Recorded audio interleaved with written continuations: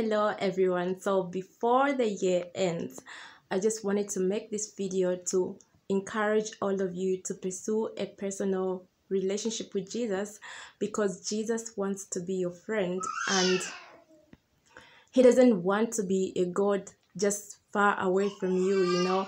He wants to be so involved in your life, and he wants to be a friend and to know you, and that you may know him, the same way that he would say of Abraham. The Bible says he said of Abraham that Abraham is my friend and I know him. So I wanted to share with you my four favorite moments with Jesus. Like, I really love these moments that I spent with the Lord, and I'm sharing them to show you that Jesus is not just a God far away. He is real, and that he's our friend. So the first moment, the first experience that I want to share with you is when I was, I'm sorry if my son interrupts, because mostly I record the videos when he's asleep, but he's awake.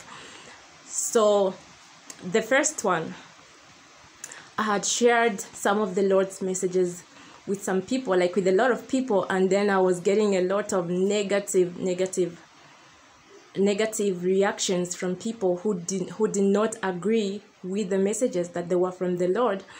And then so I went to visit a certain person who was one of the people whom I had shared the messages of the Lord with. He's a pastor.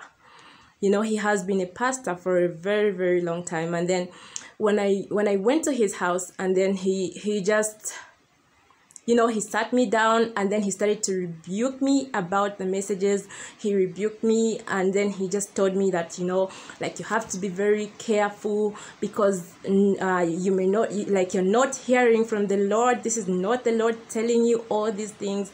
And he started saying all these negative things just because he did not agree. And he started telling me a lot of negative things. And then I was very new in the Lord. I was a baby Christian. I had just given my life to Jesus. I had just had my first experience with Jesus, which was my first experience in the spiritual realm. And I knew it was the Lord talking to me. I knew it was the Lord. And whatever the Lord was telling me was not contradicting his word. And then I remember after he had told me all these things, and then I went into the garage. And then I just sat there because I just wanted to be alone, because I knew that was the only place I would get privacy. And then I was just there alone, and then I was just crying, like I was so heartbroken, because I was a baby Christian. I was new, and I was crying, I was crying out to the Lord, and then I was telling the Lord, look at what this man was telling me. Look at all these things that this person was telling me, Lord. I was just telling the Lord how much it hurt me, how I felt. And then I didn't even expect the next thing that happened. But the next thing that happened when I was crying out is I saw the Lord Jesus. And the Lord walked to where I was kneeling. There was a bench in the garage, just near the wall. And I was just kneeling there and praying and crying. And then I was leaning against the bench and I was kneeling down. The Lord walked to where I was. He extended his hand to me. He reached out to me, and then he helped me to stand up. And Jesus didn't even say a single word to me. He just gave me a hug. He just pulled me up, and then he just gave me a hug, and without saying anything. When the Lord embraced me, I just felt, and I knew it within my spirit, that everything was going to be okay, that it didn't matter what anybody said. I was just suddenly so filled with joy, and I was so happy, and I was rejoicing. And I was so happy, and I really love this moment, because it shows us that Jesus cares. He cares about us. He cares about how we feel. He's willing to comfort us no matter what we're going through. He's a friend. He just gave me a hug. He just gave me a hug. He just stood there, and I was just there, with the Lord, and I felt so joyful. And then that's when the Lord went. He didn't even tell me anything. And then another instance that I really love, that shows how Jesus is our friend. There was a time when I was praying with my sister, Zipporah, my younger sister. We were praying outside our house and my parents' house. We were praying outside, and then we had been praying for a very, very long time. And then I was like very, very tired. And then the Lord, the Lord just held my back. He touched my back very, very softly. And then the Lord, he touched my back very softly. And then he said in my ear, he told me, I heard him audibly.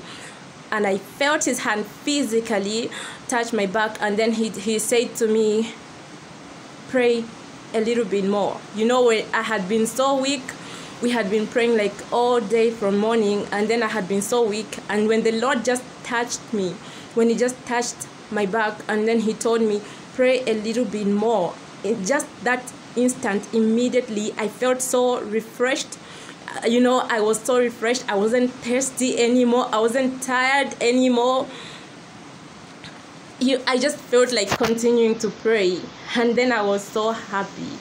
I really, really love this moment. It encourages us that God is so near to us. He just wants to be our friend. Like, he's willing to be our friend. And then the other experience that I want to share, my sister Zipporah and I, we were at my house. And then we had been talking about the Lord. We were just discussing, and then we were talking about how much we wanted to be close to Jesus, just how we wished our relationship with Jesus was. And then suddenly the Lord visited us, and the Lord came into the room where my sister Zipporah and I were, because my sister also sees the Lord. And then he came to where we were, and then when the Lord came, my sister and I thought that, maybe Jesus wants to give us a message, to pass like he always does. And then he said, no, I'm just here to chat with you. And that was very, very precious to me. It shows us Jesus wants to be our friend.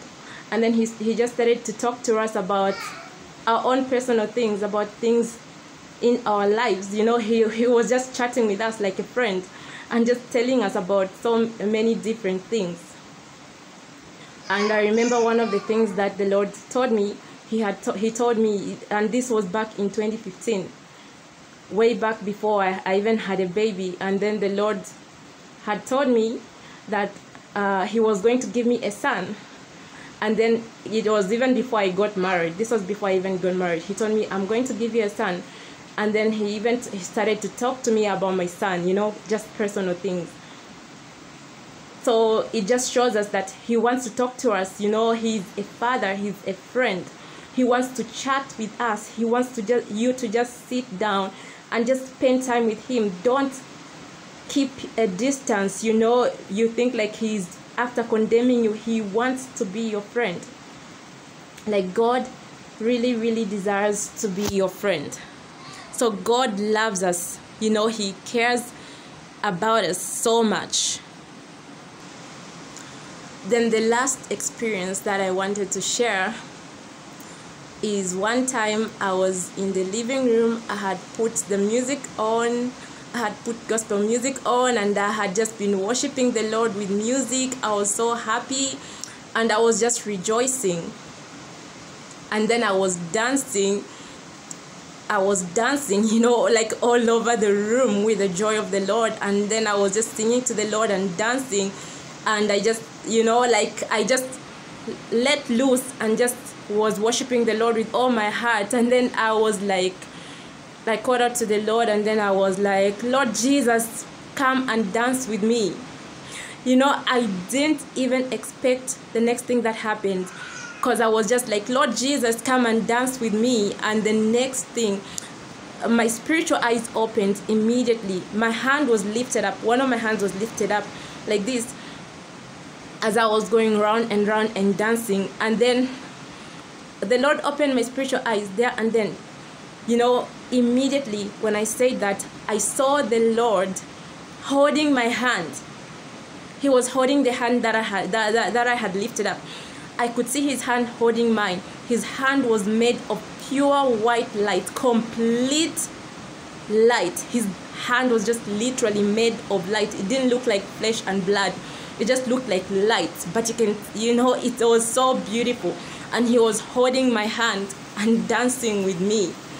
And then I was so happy. I remember I went to call to tell my mom and my sister, like, Jesus was dancing with me. You know, I was telling the Lord that, come and dance with me. And then he came and he was dancing with me. You know, God wants to be involved in our lives.